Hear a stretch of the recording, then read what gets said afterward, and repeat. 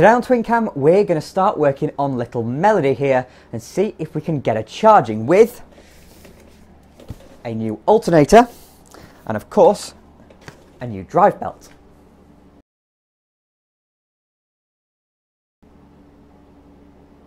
So this little red Metro hasn't been perfectly well behaved since I got her home a few weeks back. When I went to go and pick her up with a few mates, I knew her battery was flat, and so we took some jump leads. We got her going. She started up straight away with the help of a jump from my friend Tom's Metro, and she ran for 2 or 3 minutes before we turned her off because she was choking us all to death. Then when we came to fire her back up again, she again wouldn't start, so another jump, got her going, and then the 20-minute drive back to my friend Tom's. She was perfect. Got back to Tom's, left her there for a few hours, and then once I started her up then to drive the 5 hours back home, again she started perfectly well, fine. However, that was during the day. Quite a nice day, actually, a day quite like today outside, although I'm stuck in the garage. So all I was using really was the engine and the indicators and the brake lights really to actually drive her about. Then a few days later, I noticed that when I was going out for a drive late at night, and I had the lights on, I had the windscreen wipers on, I had the heated rear window on, I had the heater blower, etc., the charge light was glowing very, very gently. And then she went and destroyed her old battery, which is sat down there. So I put a new battery in her, but I then went and tested the voltage when the car was running once I put the new battery in, and it was only 12.7 volts. So that says to me that the alternator is slightly knackered. So that's what we're going to do today, to see if we can actually get it working, at least reliably enough, without possibly breaking another battery, so that I can go and record the reveal video that you lot have already seen. This wasn't something I was envisioning having to do to get Melody to really move once I'd got her home. The day after our 300-mile journey, I gave her a nice wash and went for a 25-minute drive with a friend. That evening I was planning on driving her to the pub with a few other friends piling in, but as I went to start her up, that's when the battery failed.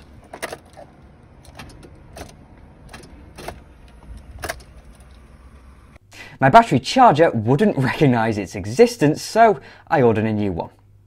Once I started her up again, I thought I'd go out for a drive, but it was raining and it was night time. So on went all the accessories, and then we got to see the charge light rear its head. It's more obvious to see with the pulsing indicator, hence why that's on. Once I'd scurried home with no wipers, a misted screen and on the side lights, I hooked up my multimeter. It gave the reading I've already described, and I decided the alternator was shagged. On an A-series, the alternator is located below the spark plugs for cylinders 1 and 2. It's driven by a toothed belt that also runs the water pump located immediately behind it. Before we start, I'm going to move the washer bottle out the way so you all have a slightly better view of the pulleys. Our first step in removing the alternator is simply to unplug it. The plug is located on the left-hand side looking from the front of the car and is held in with a spring clip. Once that's off, our attention can turn to removing the belt. To do this, we need to remove all the belt tension, and that's set by the alternator mounting bolts. There are 3 of these overall, 2 along the top that take its weight and another in a sliding bracket down below. First, we're to slacken and eventually remove, as we're changing the alternator, the larger bolt to the side. This is where having a new car, of a kind I haven't worked on before, makes itself marvellously clear, as the A-series engine is ancient and so uses Imperial hardware. As I live in the age of colour television, I have a very limited number of Imperial tools. Thankfully, I do have a suitable socket for the tensioner bolt, but for the pivots, which are next to be loosened, 13mm is close enough to ½ inch, right?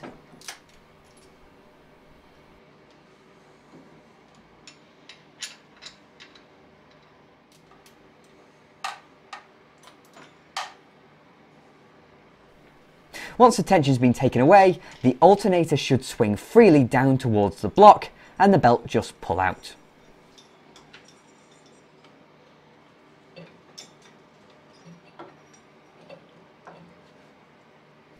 Finally, to free the alternator from its home, it's just a case of fully undoing the nuts on the pivots, then it slides off and out of the engine bay. If I can figure out how to get it around the Metro slam panel, that is.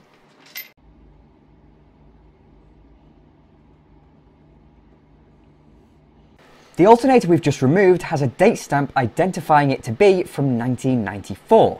So Melody either had a new alternator when she was about 7 years old, or she's had a used one fitted at some point since. But this is not the original. When I spin it as well, you can hear the wear in the bearings.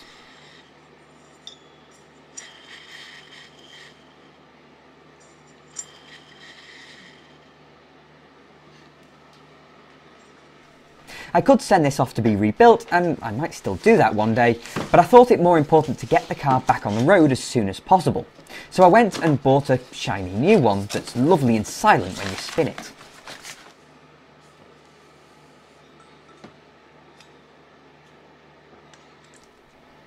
Before fitting it to the car, I first need to swap over that sliding bracket so we can tension the belt. This is held to the alternator body by another non-captive nut and bolt. Once that's moved over to the new one, we should be able to fit it to the car, but it's never that simple. Rather predictably, this alternator doesn't fit.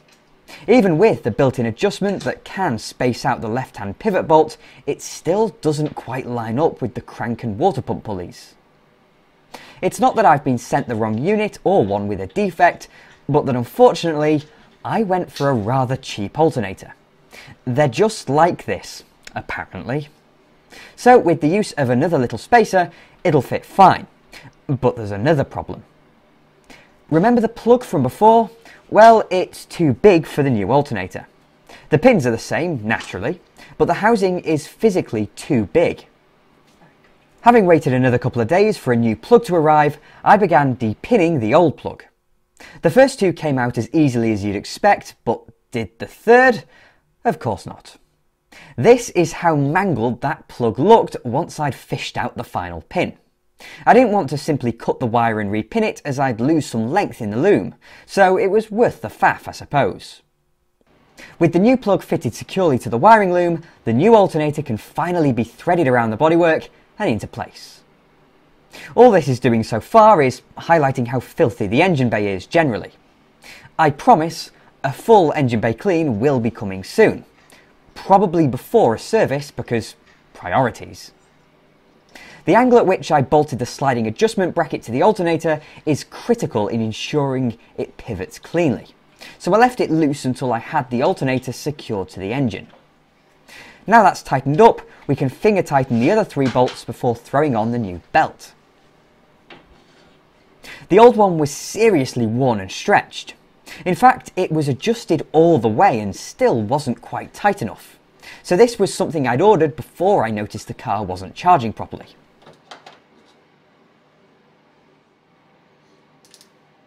With the belt threaded correctly around all 3 pulleys, the alternator itself can be adjusted to apply tension on the belt. With that, a socket on the adjusting nut holds it in place so I can tighten up the pivots. The belt will have to be retensioned in a couple of days once she's been driven, but it'll do for now.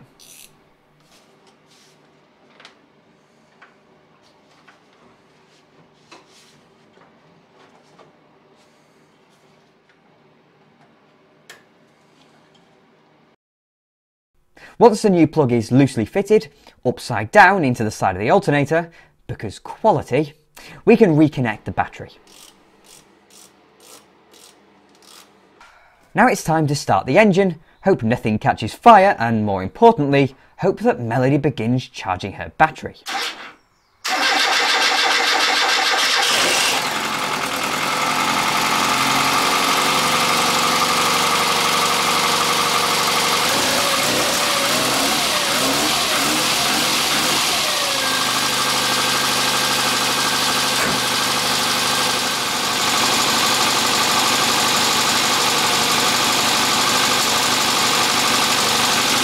14.63 volts, that's a lot higher than it was before, which means I'm going to guess it's worked. No charge light, sounds good.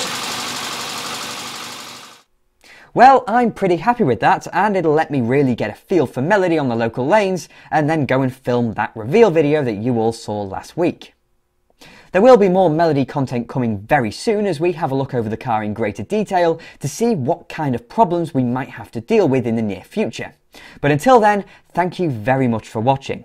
If you enjoyed the video, then please do click like and subscribe to TwinCam as well. I'm forever indebted to my wonderful Patreon supporters, so if you'd like to support me that way, then please do follow the link in the description. And I'll have more videos coming along soon.